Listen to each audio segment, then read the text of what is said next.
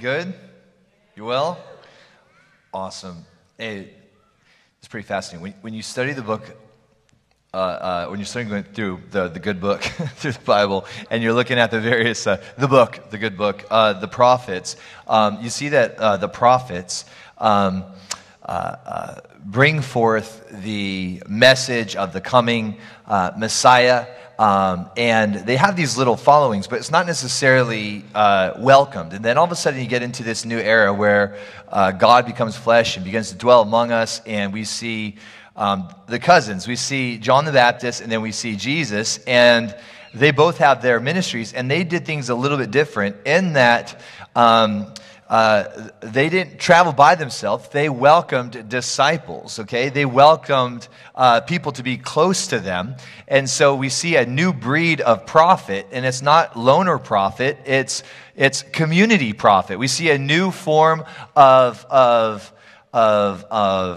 personal, intimate, mystical relationship directly with the Father, and yet it's not so mystical and secretive that outsiders aren't welcome to come and to be a part of this thing. And so John the Baptist was a radical new breed of evangelists on the earth, heralding and making way for Messiah, for Yeshua.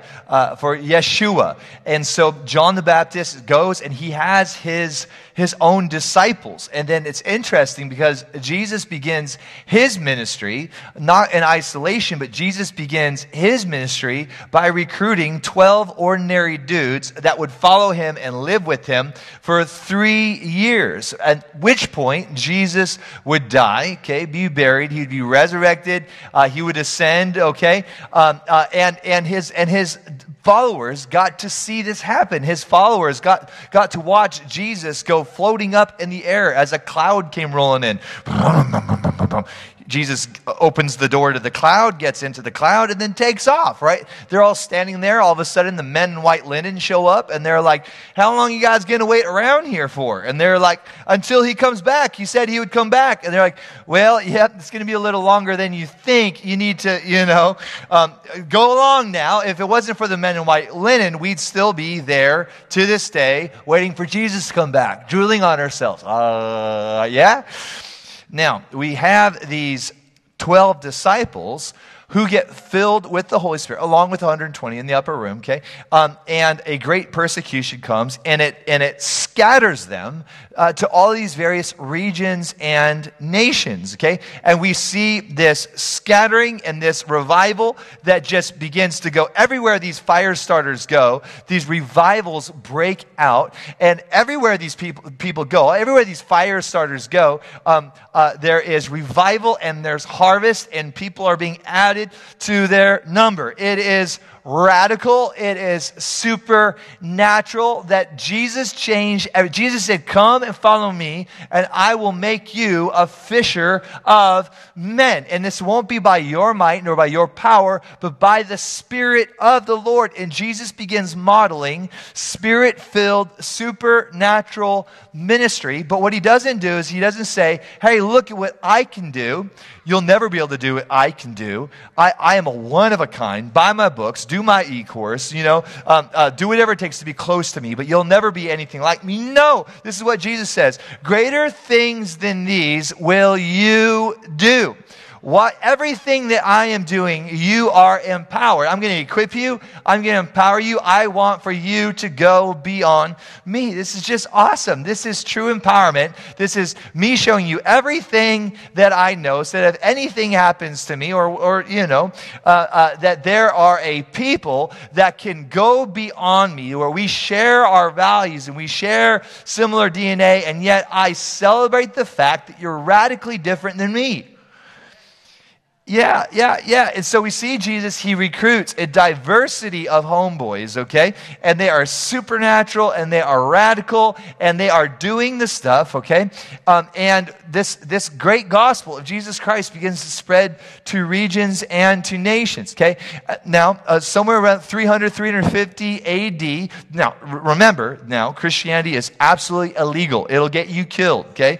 And these guys are getting martyred. People are getting killed everywhere. Nero, the persecutor, persecution of the church. Okay, you get to about 350 AD, where all of a sudden the Emperor Constantine does what nobody saw coming. He claims to have seen a vision of a cross. He converts to Christianity, and what had been, an underground movement of radicals, all of a sudden becomes the government religion. This thing gets sanctioned. What was organic, what was people meeting in homes and just, let's go, it's the cops, and they jump out the windows and take off running, and, this is like the first century version. Bad boys, what you get? Romans, here are the Romans, and the disciples are just booking it through the woods, and the Romans got their dogs going after the disciples. This is the first century church, and you get to 2021 and people are like, I don't know if I should go to a real church where there's real people sitting in real chairs. Why? I don't feel like it's safe. What? Join the Church of Jesus Christ and we guarantee you will be safe. Yeah, wrong religion. Read your Bible, okay? Yeah, this thing will get you killed real quick. Okay, but all of a sudden what was illegal, and what was underground becomes the state religion. This becomes the national religion. But it was still supernatural. This is the weirdest part. Now, all of a sudden, you have a compromised church that takes elements of Christianity and elements of paganism. They begin to merge it together, And now you have a church that is compromised, and yet you still have the supernatural. Resurrections from the dead. You still have exorcisms. You still have people full-on levitating. You have people taking authority over creation. You have a very mystical and yet compromised church. Which brings us to a monk, a beer-making monk named Martin Luther. He gets ticked off. He says, this is wrong. You guys are charging for the forgiveness of sins. This is what you used to do. You used to be able to roll up to the church, up to the drive-thru window. I got a number 4. Okay, awesome. I know what number 4 is. That's repentance for cheating on your wife, cheating on your taxes. That's the cheating deal. All right, that'll be $2,000. Come right up to the first window. Go up to the first window, give me your $2,000. Your sins are forgiven. All right, you're good. Martin Luther says this is not the way it ought to be. And we see the Great Reformation take place. Now, through the Great Reformation, and thank you, Jesus, for the Great Reformation, we see a church split take place. And what we have at the church split is the Protestants and the Catholics. Here's what happened, though. Because the Catholics were using the supernatural as proof that their doctrine was correct, the Protestant reformers said, you can keep your supernatural and we will take our doctrine. We'll take our doctrine, you take the supernatural. And what we see there is a great divorce from the supernatural from the Protestant church. And it's not really until the late 1800s that we begin to see early 1900s. It wasn't until the 1900s that we got to see a restoration of the gift of tongues restored back to the church. Can you believe that? How recent this thing is. And all of a sudden we begin to see a new generation of supernaturalists that begin to emerge in the early 1900s. Which brings us up to our present day and age. There are generals who are alive, who walk the earth. Some of which will be at our conference coming up. Others of which are sending in videos. We have Bobby Connor, Patricia King sending in prophetic words for Declaration Conference. Generals that are alive, people like Papa Mahesh Shavda, who hosted a revival meeting somewhere in Africa when all of a sudden a naked man fell through the ceiling, hit the ground. What had happened? He was a witch doctor, a shapeshifter, was flying over the meeting. When he flew over the church, he lost all of his power, materialized into a human being, fell through the roof of the church, and hit the ground. Mahesh Shavda is alive today. And this is to talk about these radical. He's one of the original glory gangsters. That's the title that I've given to him. And this is what we're going to do, you guys. We are on a journey where we are studying the men and women who God has used to bring heaven to earth. And we are studying the 12 apostles. And then we're going to study 12 of the desert fathers / mystic saints within the Catholic Church. Crazy supernaturals, crazy stories. And then we're going to fast forward and look at 12 of God's generals, looking at William Branham, John Alexander Dowie, Smith Wigglesworth, Mariah Woodworth Etter, who would trance out in her meetings, Catherine Coleman. We are going to fast forward then and look at 12 modern day living supernaturalists. We're going to celebrate them, honor them, and maybe even get a couple here in person. This is the journey that we are on to honor our supernatural history as Christians. And to say that if you remove the supernatural from Christianity, you no longer have Christianity. You have moralistic deism. We believe that the supernatural does not exist just for a few good men to be able to build a ministry off of their supernatural gifting. Nope, the supernatural exists for the righteous to execute justice on the earth, to reweave shalom, so that the areas of society that have been fractured by the sin and the curse can be reversed through sons and daughters of God who are not just professing the gospel, but they are in possession of the power of Christ Jesus. Jesus is raising up a new breed of supernaturalists, people that you and I know and love. Richard Gordon, he was just here last weekend. Did you guys enjoy Richard Gordon, the team from Bethel? Richard Gordon he is a modern day mystical general. A lot of people don't even realize the things that God has done with that guy. He is fed scrolls in the spirit from an angel, and I'm not making this up, where he eats the scroll and supernatural technology unfolds into his mind, okay? Now, he is an engineer. He is a software engineer. He's got a doctorate in encryption, in telecommunications, and encryption technology. So here's what the Lord does. He downloads technology into his soul, and because he has the education, his education can interpret the data that the Lord is showing to him. He's been contracted by Google, has been featured in Bloomberg Magazine. He's met with the heads of state, and his telecommunications thesis that Jesus gave to him has been published in several different languages.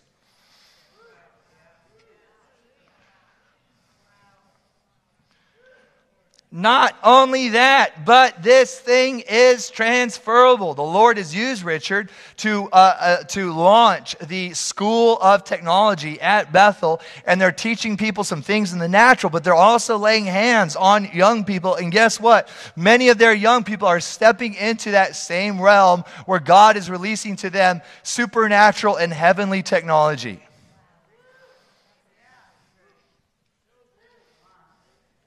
Man, and what could God do with you? You know, how many know that insanity is doing the same thing over and over and over again, expecting different results? What is the perfect pattern interrupt to that kind of insanity? An encounter with Jesus. An encounter with, there was a guy that was here last week, and he got prayed for, and the power of God hit him, and he got wrecked. And he said to me today I'm a different person. Something's been growing in me in the last 7 days.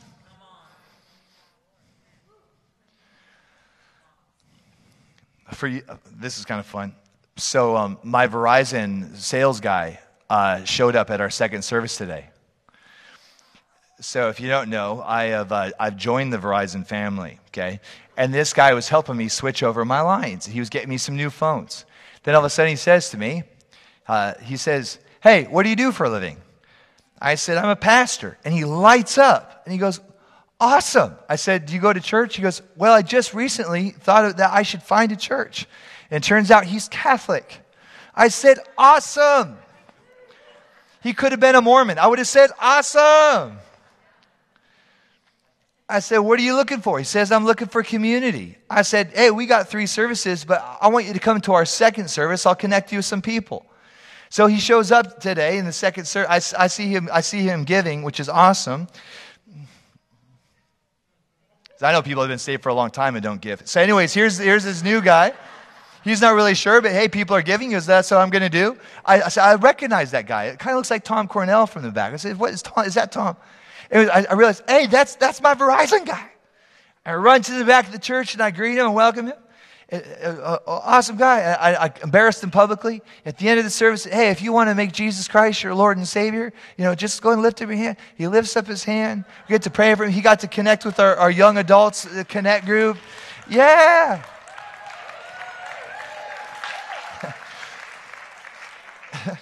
I joined the Verizon family, and then he joined my family.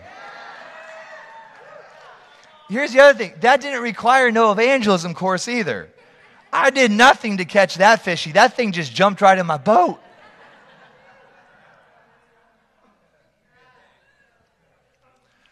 Everyone say Peter. Yeah, Peter. We studied Peter in our first week.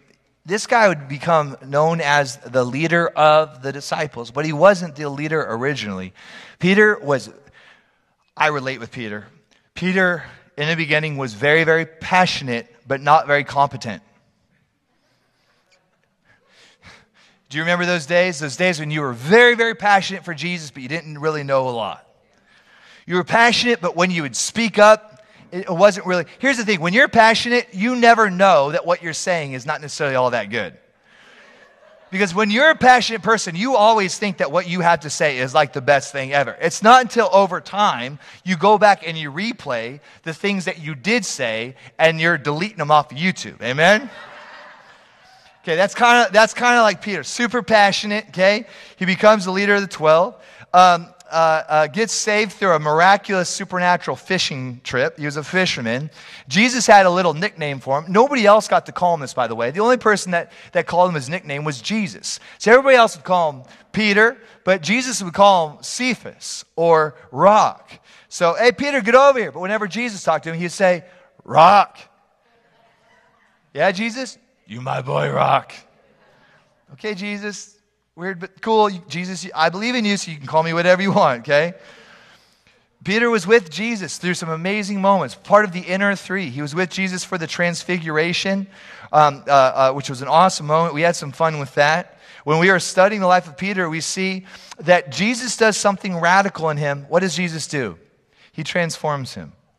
There was a period of time where Peter was actually ashamed of Jesus, where Peter actually denied Jesus 3 times. But after being filled with the Holy Spirit, we see in Acts chapter 2 that he who was once embarrassed of his relationship with Jesus is the one that confronts the mockers and the critics. How many of you have ever been told, don't respond to the critics? If Peter hadn't have responded to the critics, we wouldn't have seen that revival that went from 120 people to thousands of people. Why? The early church was born from critics and mockers. You see, Peter, he understood critics. He understood that kind of passion. And as he was being mocked, he stood up and said, these are not drunk as you suppose. What did he do? He confronted them, and the church went from 120 to 3,000 people in a day. We also see in Acts chapter 3 that Peter heals the crippled beggar. We also see that Peter gets thrown in jail, and an angel shows up and breaks him out. In Acts chapter 5, everywhere that Peter went. Acts chapter 5:14 says, and they were all healed, even people he didn't even pray for, even people that just his shadow went over top of them, and they would get healed. What is that? That's a standard. That's a goal. That's a New Year's resolution for 2024. He gets to see the paralytic healed. He gets to see he gets to see a resurrection of the dead. He is somewhat of a culprit. He's a part of the justice of God as released upon Ananias and Sapphira when they lie to the Holy Spirit, and the Lord strikes them dead. He gets arrested again, thrown in prison again. And what happens? An angel shows up again and breaks Peter out of prison a second time. Has an incredible vision, right? Where the smorgasbord of halibut and crab comes down from heaven. And God says, kill and eat, okay? Setting him up for a revival of the Gentiles, okay? We see Peter preaching all throughout the New Testament, and at the end of Peter's life, there is the record of his martyrdom. And when he was martyred, it is claimed that he declared, I am not worthy to be crucified in the same manner as my Lord. And it is written from several first century historians that they crucified him upside down on a cross. And then we looked at Andrew and James. Let's look at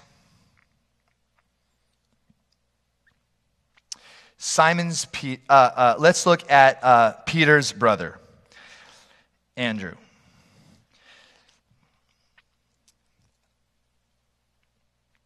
In each of the Gospels, we see Peter's brother, Andrew. He doesn't get his own book, and we don't necessarily know a lot about him. And so we see these different occurrences of him throughout the Bible. But one thing that we know is that his name, Andrew, means courageous and manly. Okay? We see that that he is also a fisherman alongside of his brother. It is believed that he was a disciple of John the Baptist.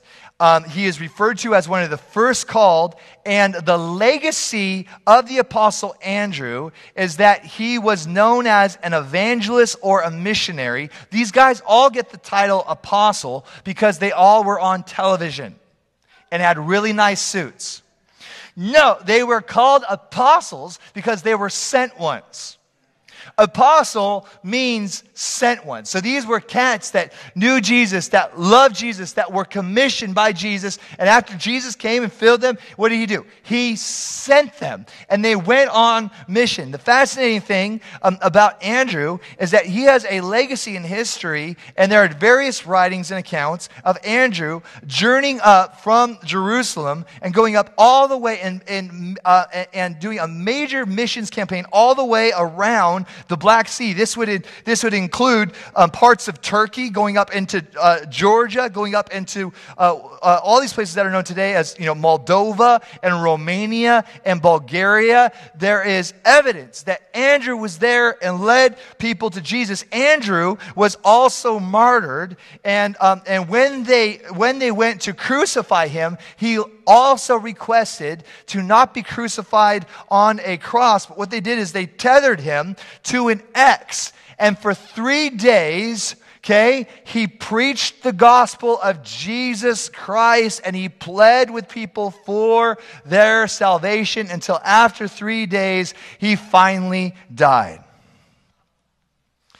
Then we see, we also studied James the Great.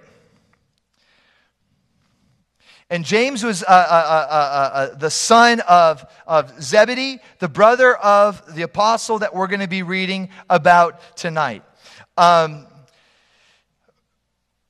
In our study of James, we see that he and his brother were known for their temper. We'll see that from his older brother John and the nickname that they received. They were a part of Jesus' inner circle. So again, when Jesus began his ministry, he began by including people. In fact, just before the Holy Spirit comes, we know that there is a solid gathering of trusted people that included 120. But Jesus also had a smaller group of people that he actually empowered and sent off to go do miracles. And that was a group of 72. Okay? But Jesus also had a smaller group of friends. What is this? This is something that we should all practice within our own lives. This is what's called a target, with various circles that get smaller and smaller and smaller. There should be a place in your life for everyone. Okay? There should be a place in your life for everyone, but that doesn't mean you give your heart to everyone. Jesus would make himself available to the masses, to some pretty screwed up people, and they would find redemption and an offer of restoration. So there was the masses, there was the 120, okay? There was the 72, and then there was the 12 that we are studying.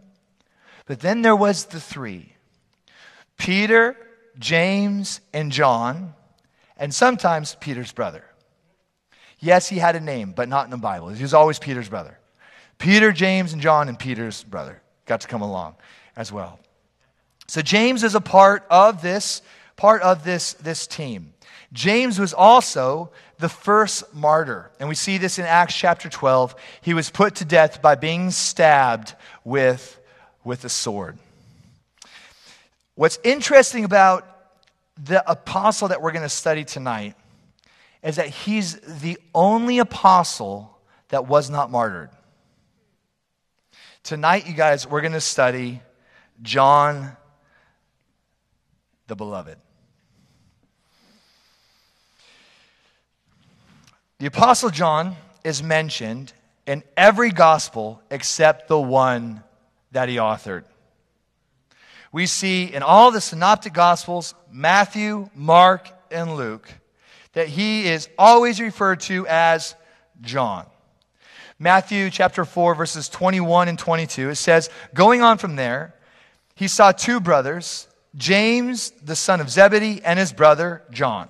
So James and John are brothers. They were in a boat with their father Zebedee, preparing their nets, and Jesus called out to them, and immediately they left their boat, and they left their father, and they followed him.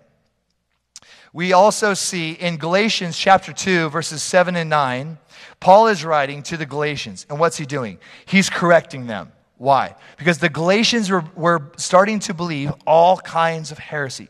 Sometimes good Christians believe bad doctrines. Amen? Sometimes good Christians believe bad doctrines. And this was happening within Galatia. And Paul writes to confront their bad doctrine.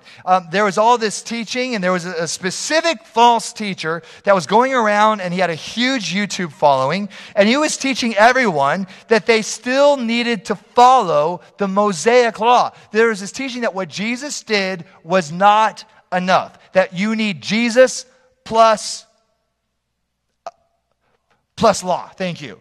Jesus plus law. And what does Paul do? He writes to the Galatians in Galatians chapter 2, verses 7 to 9. And this is what he says. On the contrary, they recognize, I have been entrusted with the task of preaching the gospel to who? To the uncircumcised. Just as Peter had been to the circumcised. For God, who is at work in Peter, an apostle to the circumcised, was also at work in me as an apostle to the Gentiles. James, Peter, and John, esteemed as pillars in the early church, gave me and Barnabas the right hand of fellowship. When they recognized the grace given to me, they agreed that we should go to the Gentiles and they to the circumcised. Here Paul is referring to this inner three, Peter, James, and John, as pillars in the early church. We see in Mark chapter 3 the description of the first 12 apostles. I'll read it to you. Mark chapter 3:16. And these were the 12 appointed apostles. Simon, to whom he gave the name Peter. James, the son of Zebedee, and his brother John. To them he gave the nickname the Sons of Thunder. Okay? Here's my question. What do you have to do to get the nickname the Sons of Thunder? These guys were super, super passionate. We see in Luke 9, verse 54, that James and John, at one point, they lose their tempers.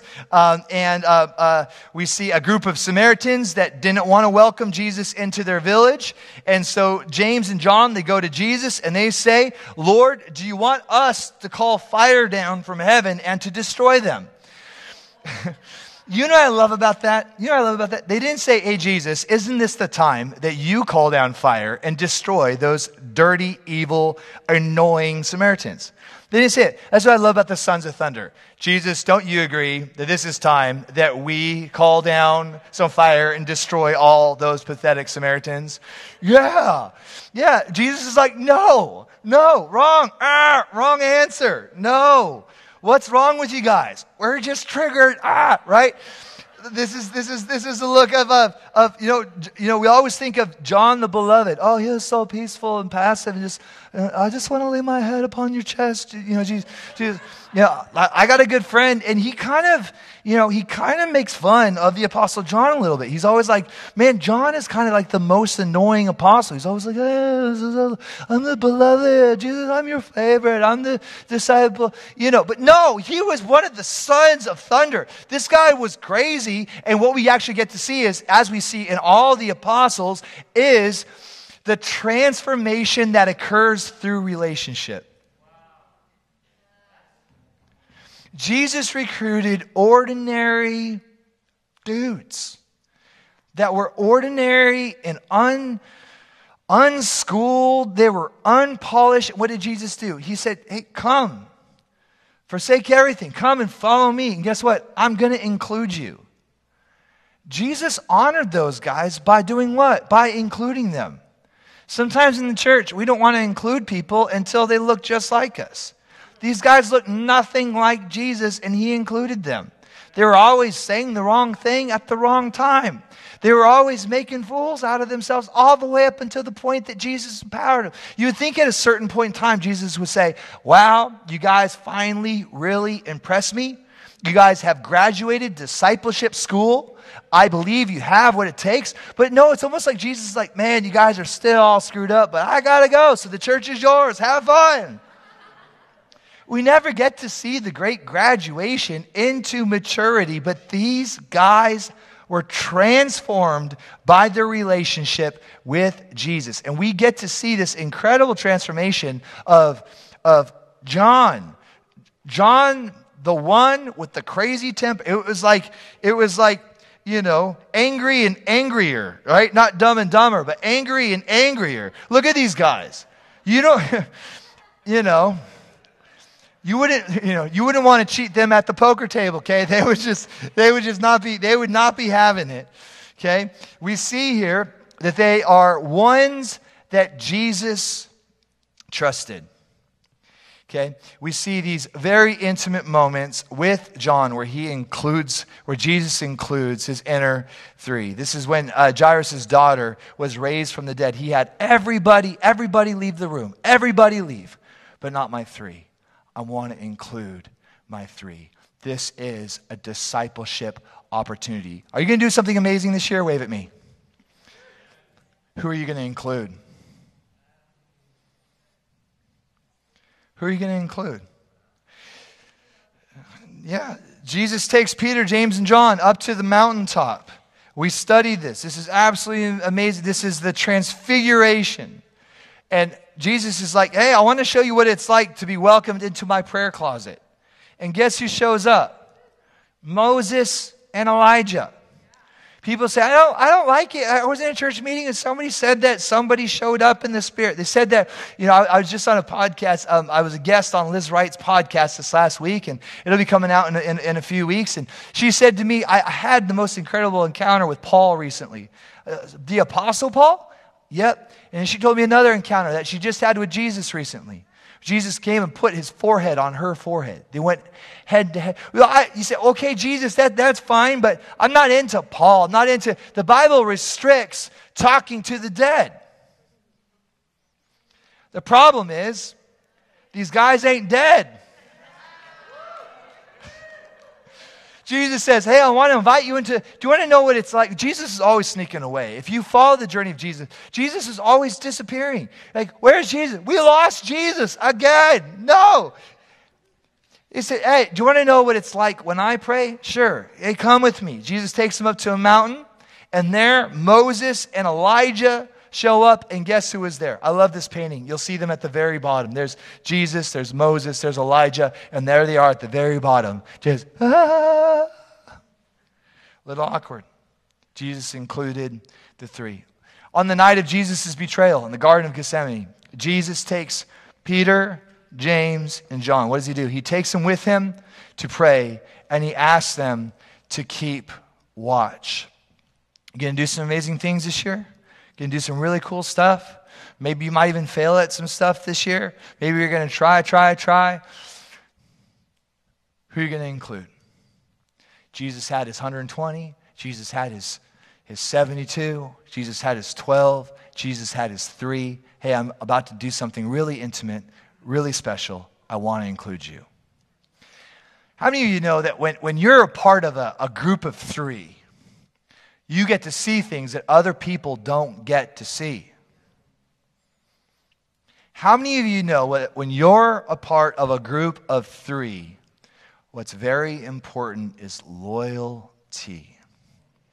You're going to see things, you're going to hear things, and guess what's going to be established? Guess what has to be established?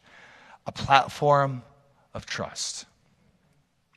Why? Because within that platform of trust is going to come forth an intimacy that is forged through conflict.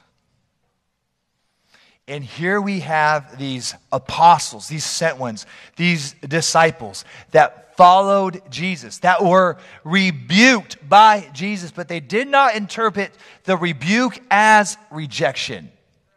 Peter, even at one point, was referred to as Satan. And what does Peter do? Okay, cool. He sticks with him. He keeps following him. He pursues after him. Until finally that moment when Jesus says, I no longer call you servants. Why? I trust you. We've been in it together. We got stories that we're not allowed to talk about. There's things that we've experienced that are never going to be written about, that are never going to be published. How many know that Peter, James, and John had moments with Jesus that we may never, ever get to find out about? This was an intimacy that was forged through this dynamic. John, he is never referred to in the gospel that he wrote as John. So he never refers to himself by his name. Rather, he refers to himself as the one whom Jesus loved, which I think is awesome. This is what the Apostle John says. The Apostle John says, sure, Jesus recruited Peter. They had a relationship. You can call them friends. Sure, James and Jesus, sure. They were cool. Jesus imparted, and yeah, sure, absolutely. But who am I? I'm the one that Jesus loved. Isn't that epic? I think that is so awesome. We see this title here, John 13:23, John 19:26, John 20 verse 2, John 21 verse 7. And John 13:23 and 24 it says, and one of them, referring to himself, the disciple whom Jesus loved, was reclining next to Jesus, okay? And Simon Peter motioned to this disciple and asked him which one he means. Leaning back against Jesus, he asked him, Lord, who is it? We see at once Jesus is betrayed and arrested in the Garden of Gethsemane, and only 2 disciples follow Jesus from his trial from a distance. We see Peter, the beloved disciple, and while the beloved disciple pulls some strings to bring Peter closer to Jesus, Peter denies any sort of association with the Lord. But we do see one of the most well-known examples, the one whom Jesus loved, comes in John chapter 20 after Jesus dies on the cross when Mary Magdalene discovers the empty tomb. This is John 20, verses 2 to 9. So she came running to Simon Peter and the other disciple, the one who Jesus loved. I just love it, okay? And says, they have taken the Lord out of the tomb, and we don't know where they have put him. So Peter and the other disciple started for the tomb. Both were running, but the other disciple outran Peter. So the one whom Jesus loved was not only the most loved by Jesus, but he was also way faster of a runner than Peter. I just love he points it out. Okay, he reached the tomb first. He bent over and looked in at the strips of linen lying there. Isn't this awesome? John the Beloved reaches the tomb first. He looks in, and Jesus isn't there. Then Simon Peter finally got to the tomb a long time later, okay? And along behind him went straight to the tomb. And he saw the strips of linen lying there, as well as the cloth that had been wrapped around Jesus' head. The cloth was still lying in its place, separate from the linen. Finally, the other disciple, the one that Jesus loved, who had reached the tomb first. Isn't this awesome? Finally, the other disciple, me, who's also the fastest runner. It's just these guys. They're just normal guys. These are just normal guys. And even in their writings, there's just these little things that they put in their writings that where you can just see their personality coming through their writings. It's like, here's John the Beloved. Man, he's so humble, and yet he was also the most loved. It's also believed that John was also a disciple of John the Baptist. We see this also in John chapter 1, verses 35 and 42, their encounter with John the Baptist. So, John the Beloved, he wrote the book of John. He also wrote 1 John, 2 John, and 3 John, according to most scholars. Most scholars agree. And we also see in Revelation chapter 1, verses 9 to 11. It starts off, I, John. So I, the author of this book, known as John. I know that John wrote Revelation because he said he did. Okay? And companion in the suffering and kingdom and patient endurance that are ours in Jesus, was on the island of Patmos because the word of God and the testimony of Jesus. On the Lord's day, I was in the Spirit. And I heard behind me a loud voice like a trumpet, which said, write a scroll, and what you see, send it to the 7 churches.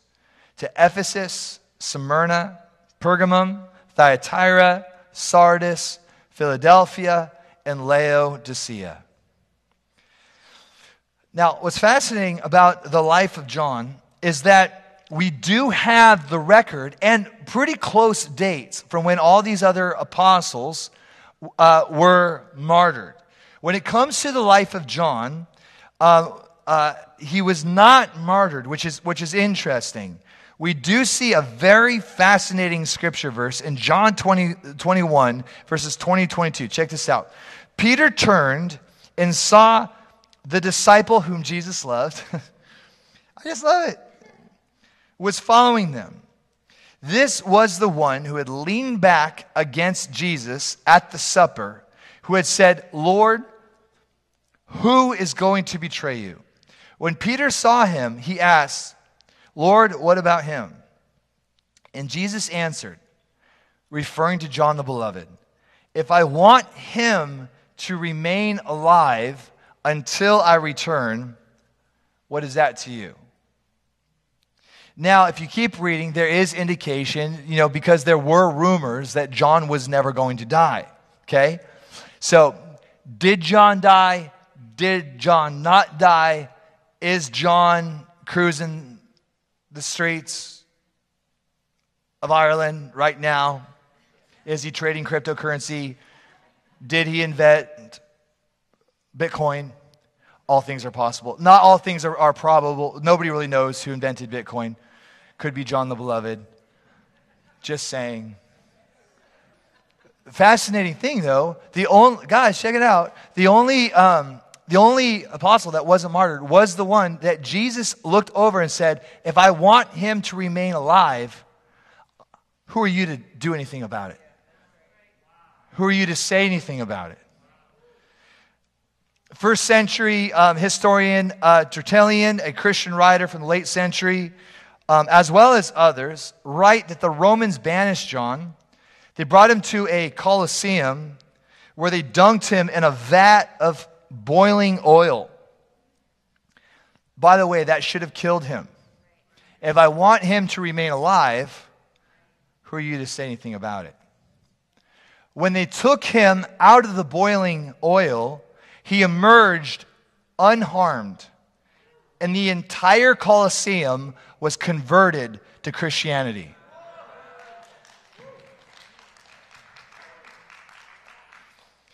Eventually, he would make it back to Ephesus, where John the Beloved, it's believed, maybe died an old man.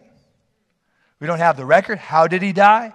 Where did he die? We don't know. But there is record of John the Beloved living a full, long life, telling of the testimony of Jesus, telling of what it was like to lay.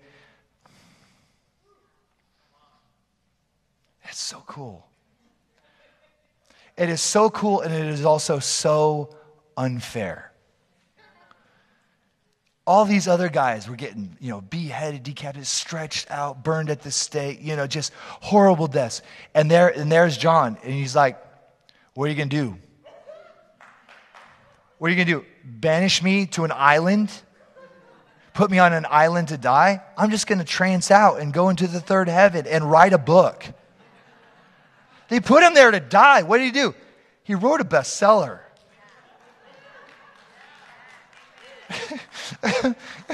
And then they try to boil him. He gets out untouched, preaches the gospel. It's like the biggest Billy Graham crusade everywhere. Everybody gets saved.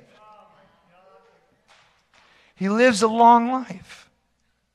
And he's a pillar in the church.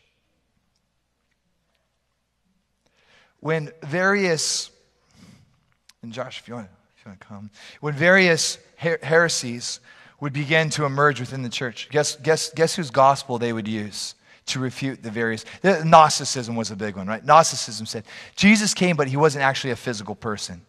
Jesus came, but he was just a spirit. Jesus didn't actually die physically on a cross. Jesus came, but he was like a ghost. He was like a spirit. And even a lot of historians believe that even the Gospel of John, that John wrote it to refute heresies that were beginning to emerge within the church.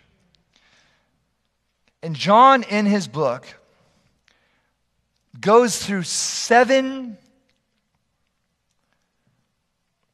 moments that he observed with his own eyes that testify of the physical and supernatural nature of Jesus the Christ. That his book would become a testimony, a legal testimony established in the church. John says, I was there at the wedding when the wedding planner made a boo-boo. Okay, either the wedding planner made a boo-boo or just, honestly, they were drinking way too much wine. What a lot of people think, they ran out of wine. Well, good. I'm glad they ran. That they are carried away. Shut the party down. My God, go home and go to bed. The party's over. Except for there was a woman there that didn't think the party should be over yet. The mother of Jesus. She said, Jesus, do something. And Jesus is like, woman, my time hasn't come. Tough Jesus. And then Mary goes, I said, Jesus, do something. He goes, okay, Mom. Jesus, see all those jars? Get those jars over here. Fill them full of water. John says, I was there for the very first miracle of Jesus when he turned the water into wine. And as people began to taste it, this is cool. I was just in Texas, and they did a prophetic roundtable at a winery. Sitting there next to Paul Wilbur and a bunch of other people, Troy Brewer, just a bunch of really cool people. But before it was time to go to the roundtable, I went to the back of the room where they had the gal that is in charge of all the wines. And because we were in the Bible Belt, nobody was sipping nothing. Because to be a Christian, you have to vote Republican, don't watch rated R movies, and don't sip wine. So nobody was even talking to her. She's back there. She's got all these bottles. They're all eating really good food, but drinking some water. Come on. So I went around praying for the water. No, I'm just kidding. I went up to her. And you know what? We had a great conversation. And you know what I told her? I said, hey, do you want to know what the first miracle of Jesus was? She didn't know. She said, what? She said, the very first miracle of Jesus was he turned the water into wine. I said, that was a big deal. Wine in the Bible is symbolic for joy and for covenant. I said, and here's the other thing. At a wedding, they would always serve the best wine first. And at the end, they'd bring out the box wine, the Carlos Rossi. Wow, a gallon for $3. After Jesus turns the water into wine, people start to trip out and they say, what kind of host? What kind of host would be so generous to wait to the very, very end to serve their best? You see, that wasn't just a wine miracle. That was a glimpse into the character and nature of Jesus, into the character and nature of the kingdom. That if you're young, those aren't the best days. No. God saves the best wine for last. Your best days are ahead of you, not behind you. This is what John says. This is what John says. I was there. I saw it with my own eyes. This is what John said. I tasted of that wine.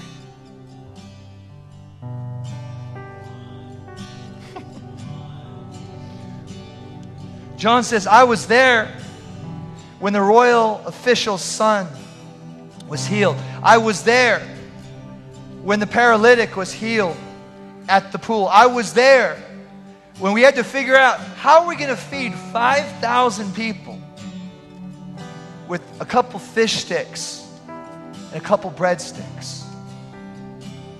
Jesus said, bring me whatever they got. And they brought him a couple fish sticks and some breadsticks. And what did Jesus do? He gave thanks and he said, now feed everyone.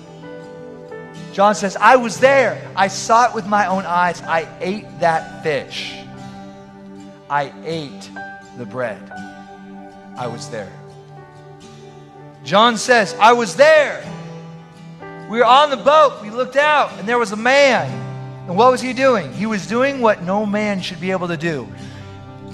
He was walking on the water with his eyes on us. I was there. I saw him walk on the water. He says, I was there when the man who was born blind, I was there when Jesus spit into the mud and put the mud on his eyes. I was there when his eyeballs were formed. I was there. I saw it with my own eyes. And John says, it's the seventh miracle. You see, these 7 miracles, the 7 signs of John the Beloved.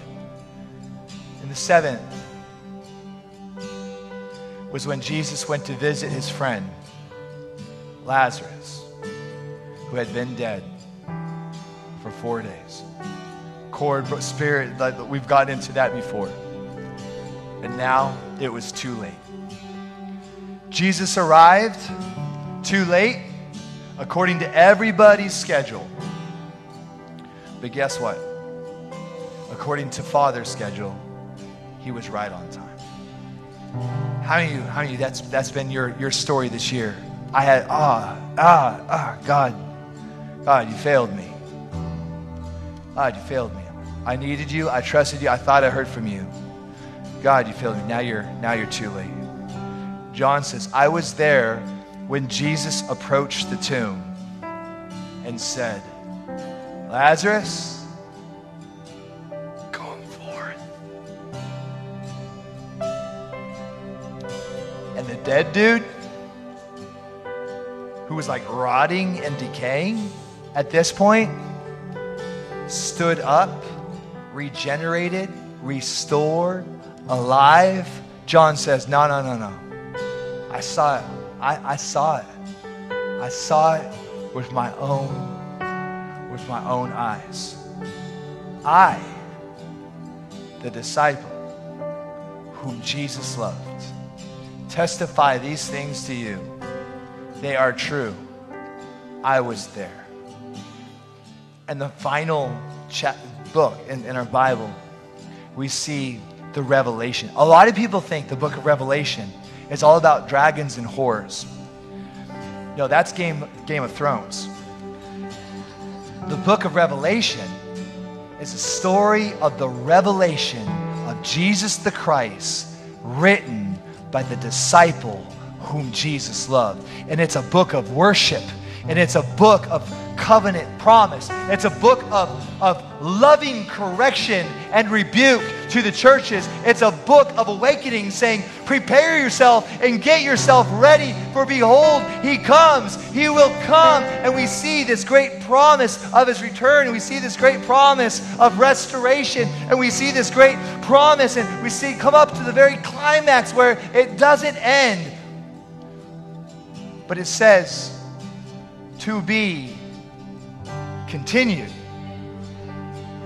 To be continued. And now here we are, an apostolic generation of sent ones, filled with the Spirit of Christ Jesus, called for such a time as this, to be possessed by his Spirit, to be captured by his glory, to respond to injustice with this proclamation that every impossibility has to bow before the authority of Christ Jesus, that greater is he who is in me than he who is in the world. And we honor Peter, we honor James, and we honor Peter's brother. Forget his name. Oh yeah, Andrew. And we honor John the beloved. If God could use these guys, these hot-headed, passionate, incompetent people, and transform them through relationship, then by golly, I think he could use Darren.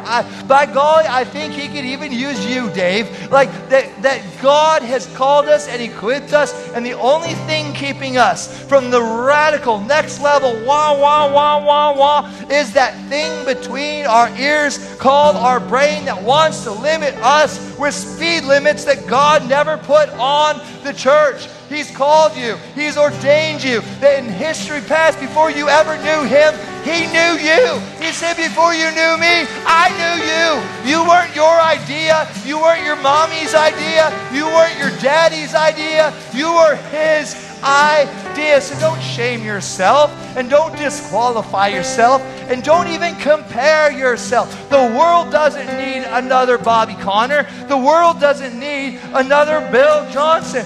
The world needs you. The world needs you, Roman. The world needs you.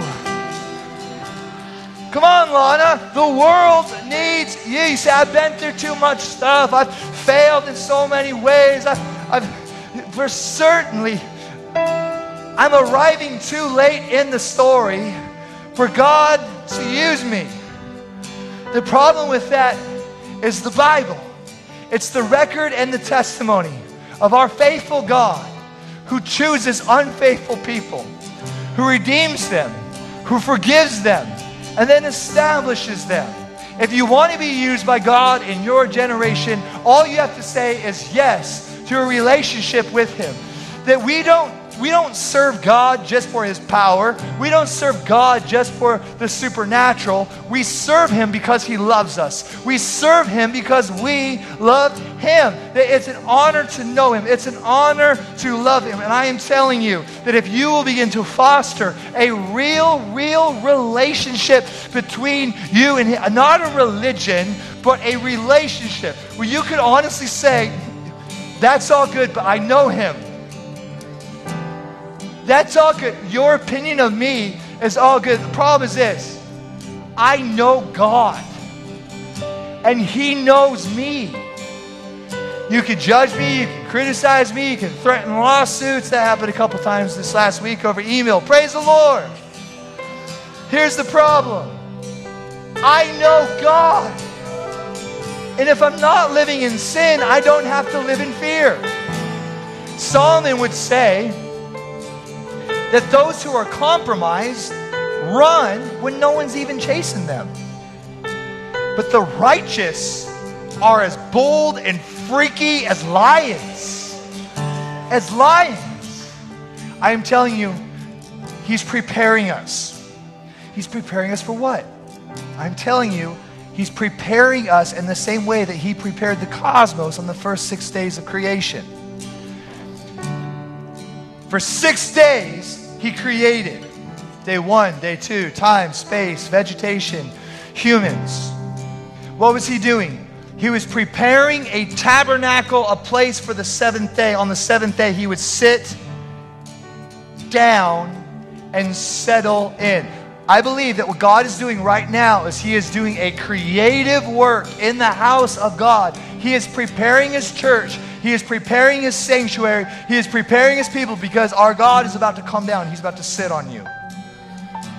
I'm telling you, God is about to sit on Seattle Revival Center. I'm telling you, God is about to sit on Seattle. And He's not just going to sit on, He's going to sit in. You won't be able to level up or level down. You will not be able to control His power. You will not be able to control His glory. That what will connect us and anchor us with longevity and a security to finish well cannot be a lust for the supernatural, but has to be an honor for what the Apostle John discovered. That I just want to lay my head upon your breast. I just want to be where you are. I don't want your stuff. Jesus, I just want you. And if we will say, I can't control the power dynamic, but I can control my hunger and my thirst for a relationship with His presence and with who He is. I'm not going to blame the past. I'm not going to blame people for whatever level or this or that. I can control my hunger. This is what David said, that even as the deer lusts and pant for the water, so my soul lusts and thirsts after the presence of you, Jesus.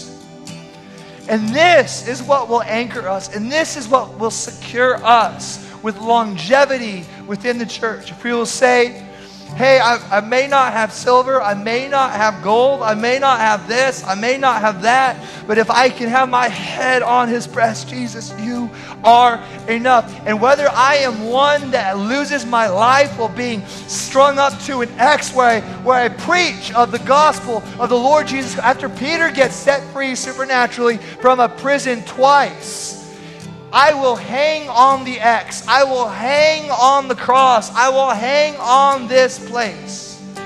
Whether I'm in this place or I'm in the place of John the Beloved, that no matter what my future looks like, no matter what my present looks like, no matter what the outcome, no matter what obstacle I am going through, if I can have my head on His chest, then I am good to go. And Jesus, if you want me here for another 60 years, if you want me here for another 60 minutes, if my head can remain on your chest, you are enough. You are enough. You are enough. Jesus, you are enough. Jesus, you are enough. You are enough.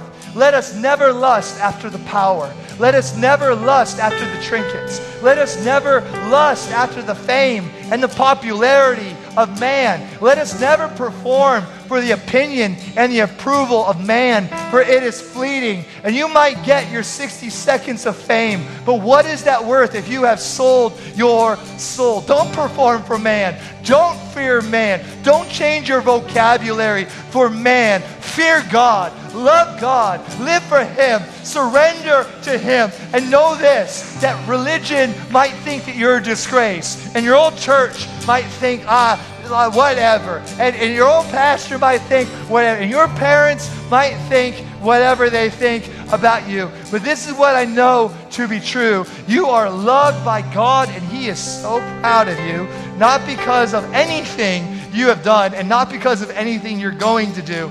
He is so proud of you because you are a son and you are a daughter, and you've been blood bought. You've been brought into a covenant that he has instituted. That you did nothing to deserve your salvation. You did nothing to deserve your restoration. That all this has been made possible, yet by grace through faith alone in our Lord Jesus the Christ. Let's stand.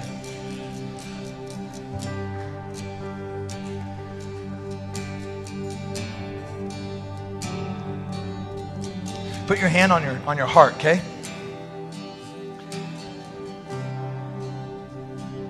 I'm going to have you say something.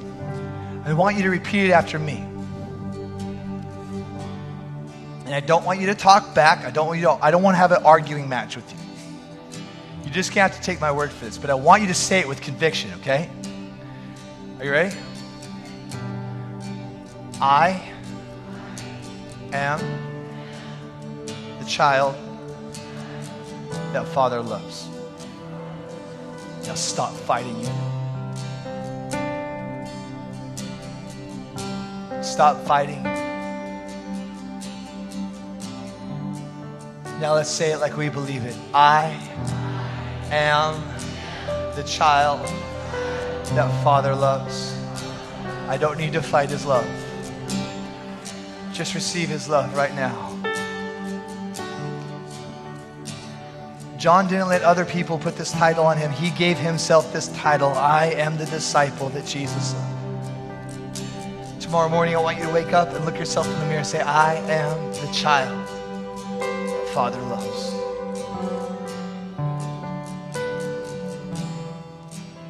God, we pray that Seattle Revival Center would not be known for crazy power miracles, even though we want to see them and we have seen them. We pray that we would not be known for awesome preaching, even though we get that 3 times every Sunday. Lord, I pray that we wouldn't be known for our phenomenal worship and the crazy cool sounds that come out of this place, even though we have crazy cool worship and Josh Park is legit. I pray that we wouldn't be known for our wicked, awesome chandeliers.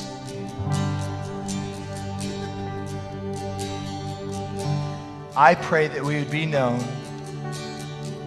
for our love. For sincere, honest, affectionate love for you. And I pray that you would so wreck us with your love this year that we'd be able to love others honestly and truthfully, and that we'd be able to love people that are really, really hard to love. God, give us your chest so we could lay our head down and hear your heartbeat.